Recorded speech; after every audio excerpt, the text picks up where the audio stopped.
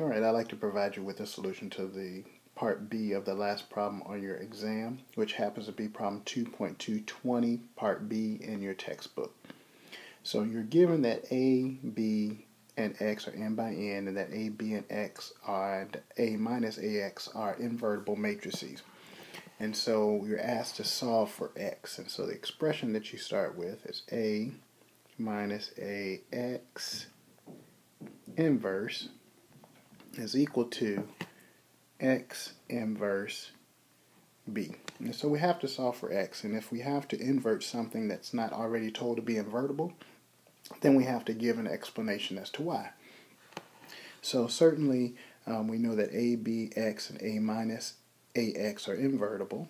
So if I like, I could take the inverse of both sides of this expression, and I get A minus AX on the left is equal to, and then inverting the product reverses the order, so that'll be B inverse times X.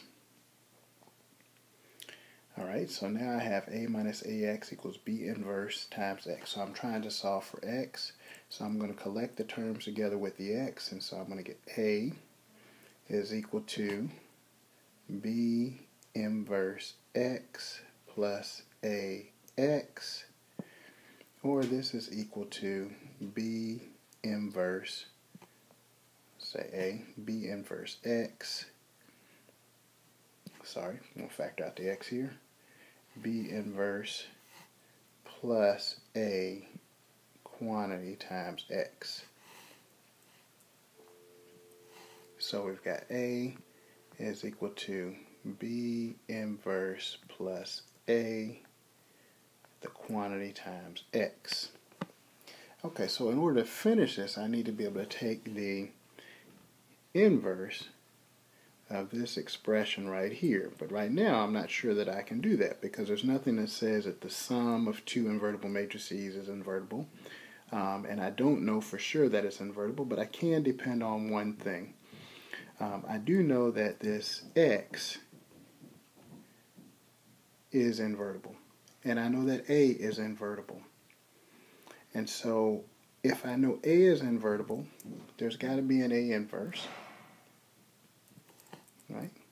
And A inverse has to be equal to B inverse plus A times X, all inverted. So how can I convince myself that B inverse plus A is invertible?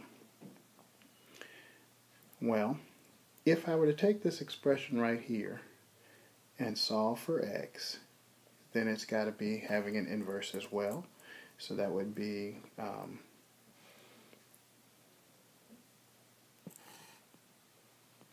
so actually I want to take another direction here. I'm going to look up here again, and I'm going to see that A times X inverse is equal to B inverse plus A. And so notice that this B inverse plus A is a product of invertible matrices, right? And so if we have a product of invertible matrices, we know from our theorem